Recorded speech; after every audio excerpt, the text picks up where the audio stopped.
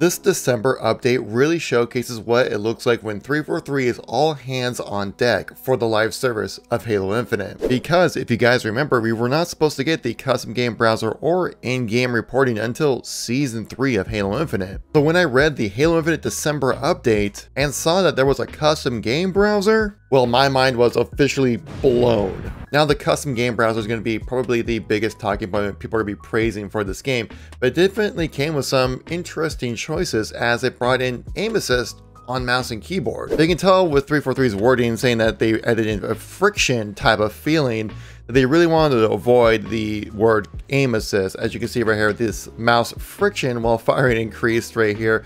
Mouse friction while not firing increased from just non-existent to 0.4, and mouse friction decay increased quite a bit right there, so the delay time was really increased. Now if you're not sure what they're really talking about here, XLR8 does a great job of showcasing what this friction does now in Halo Infinite.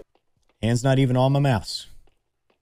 All right, now I'm gonna hold my click, so this is what simulates when you're actually like in the middle of firing. Look how strong that is. Again, right hand's not even moving. All I'm doing is a very slow walk. Right hand is completely still. I'm not even moving my hand. Dude. So now when you see that, you're probably thinking, oh my god, aim assist on mouse and keyboard is just gonna be crazy overpowered, everyone's switching over. But take a closer look at this. Okay, so watch when he's not moving and the character is moving in red reticle range.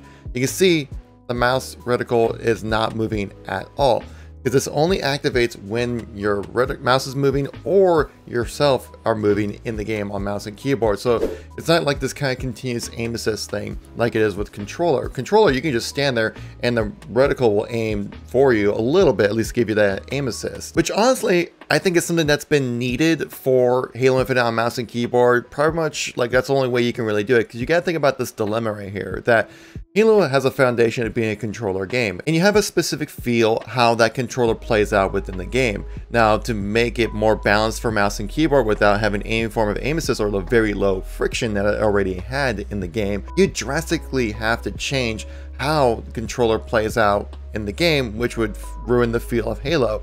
And mouse and keyboard being a new input, what do you need to kind of do to kind of bring up to the level of controller? Because clearly controller has had the advantage. Look at any competitive event, they're all playing on controller. Here's a graph that was posted on Reddit a while ago showcasing the top 100 controller players and their average accuracy, the top 100 mouse and keyboard players, and they're about 10% lower in accuracy compared to the controller players. But you can also see that the 50th percentile of controller players are lower than the top 100 mouse and keyboard players. So there is a bit of skill gap between this whole thing, but there clearly is a disadvantage of equally skilled players on mouse and keyboard and controller. So it's something needed to change, and I think adding a little aim assist on mouse and keyboard is probably the right move. Well, I had to jump in and play for myself, and it's definitely noticeable, but it's much more subtle than it is on the controller. So the controller definitely has more aim assist than mouse and keyboard do. It's not the exact same thing. And from my experience going from controller to mouse and keyboard as a player who plays mouse and keyboard in literally any other game besides Halo, that I didn't really feel like it was like dragging my cursor around or anything. I think it's very subtle, but it's definitely there, and I think it helps bring the mouse and keyboard up to like the same level as controller now. Twitch streamer and notable mouse and keyboard player Active right here talks about his experience with the aim assist now in the game. He says it's kind of like a mixed bag, where I guess maybe he's just so used to playing without the aim assist or anything like that, that he does feel like it's a little too strong, and it's a little weird when like the game kind of takes over your aim a little bit. But he doesn't necessarily like it, but he also doesn't necessarily dislike it. It's a little bit of a difference. But also we had a 343 dev that had a response to this, saying our goal is to keep mouse and keyboard and controller as competitive with each other as possible. We are pursuing unique systems for each that play into the input strengths and expectations. I threw together some polls for you guys to interact with on Twitter, and then basically most people were saying that it's a little too early to tell whether or not the gain aim assist on mouse and keyboard in Halo Infinite is a good thing. With roughly the same ratios over here on YouTube, with the poll still being active, you guys want to vote on it. Which is kind of where I sit right now. It's not glaringly better or obvious that like it needs to be nerfed or changed or anything like that. It definitely needs more time played with. I think we will need to come back to this discussion in a few weeks to kind of really see,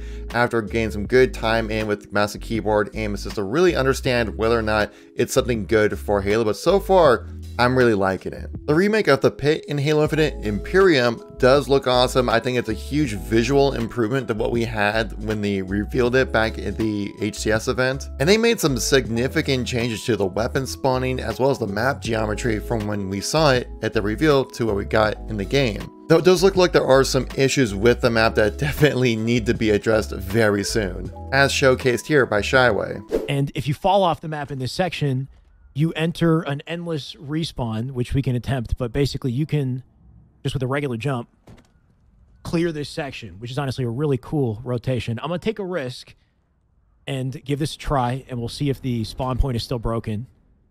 But when I was playing this previously, I would die, respawn in the air, and then, yeah, okay.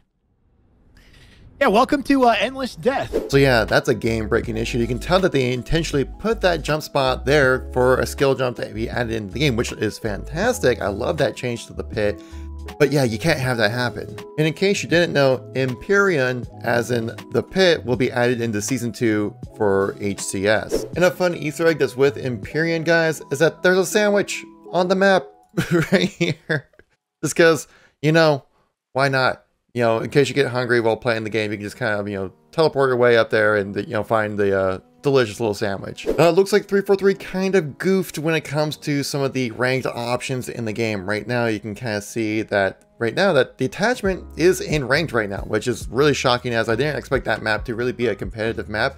And Richie Hines, who's part of 343 right here, said that Detachment CTF is intended to be in the ranked playlist. The other detachment modes are not intended to be there, and work is being done currently to remove them. Which I would say good, because I never really got a ranked kind of balanced competitive feel when it comes to playing Detachment. And I'll share it with you guys whenever those changes do come into place. While we're on the topic of ranked in HCS, Tashi did tweet out in a reply saying look for the full roadmap for HCS in January, just before the season kicks off. Now don't get me wrong, having the custom game browser is a fantastic, much needed addition. It's better to have it than not have it at all.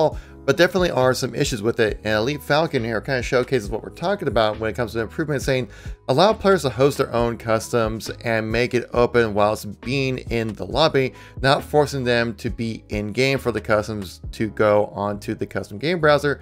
Very needed, I'd say, right there, but I think it's one of those automated kind of things you kind of have to allow to be kind of making sure that the lobbies that you join are open and not just dead kind of thing. Also, allow players to take their fire teams into the custom game browser as well, and also fix networking issues, as we did think that the ping fluctuations were going to get fixed with Halo Infinite's December update.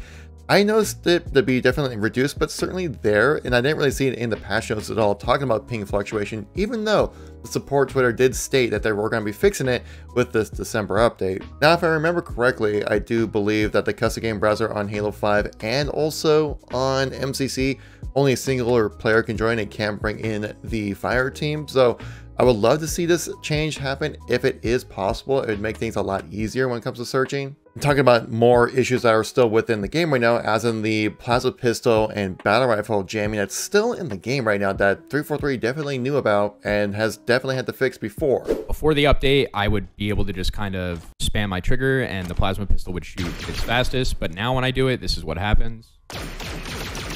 As you can see, like if you look at the trigger icon and then look at my plasma pistol, like it's not shooting at the correct speed. If you guys all remember the weapon jamming with the battle rifle that happened with the Season 2 launch, that came with the trigger dead zones, and I'm surprised they didn't remove them, because this is a significant issue when it comes to your game. If you're firing your gun and it doesn't fire properly, things are going to get really weird. And to kind of round this commentary back to where we started right here, it's going to be very interesting to see what 343 does with Season 3 as a custom game browser, where it's going to be a major feature coming in for Halo Infinite, because we have in-game reporting now. So that just kind of took away content from Season 3. So it makes me wonder, is there going to be something new coming into this season in March, which is honestly not that far away, guys. It does seem far, but really isn't. And wondering, like, is there going to be more content, more features, or anything else coming in? Is there going to be anything added into Halo Infinite in a quality of life update, maybe from Season 3? Maybe we have, like, forge fixes and things like that. There's a lot of things that can happen with this game now, and it's really interesting to see, like, now that 343 is all hands on deck when it comes to the live service of Halo Infinite, what can they really accomplish? I mean, 343 did state that it is subject to change when it comes to the roadmap that we know of right now, so maybe things will change. Now, if you want some content to play for the custom game browser nights, guys, check out this video after I brought the best Forge maps that have been remade in Halo Infinite. Thank you much for watching. Catch you on the next one. Peace out.